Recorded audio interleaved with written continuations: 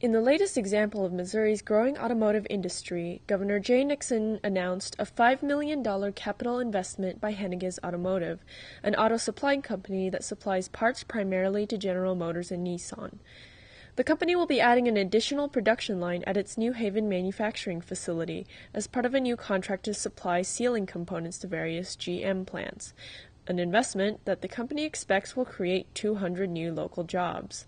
First of all, one of the great assets we have in the rural parts of the state is the workforce. I mean, Missourians get up early, they stay late, they work hard, they accept training, and they compete. We sell our workforce is competitive. I think that gives us an advantage, and we're going to continue to get, I think, more than our fair share of wins. The state of Missouri helped make Henniges Automotive's employment growth possible through the authorization of a package of economic incentives, which the company may be eligible to receive if it meets strict program criteria. It's good to have collaboration between manufacturers and the state, and that the state can help out, make us more competitive. It's going to impact the people in New Haven rather significantly.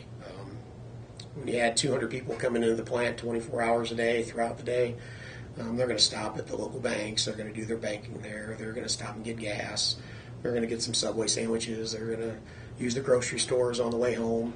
So it's going to be a big benefit to the city of New Haven.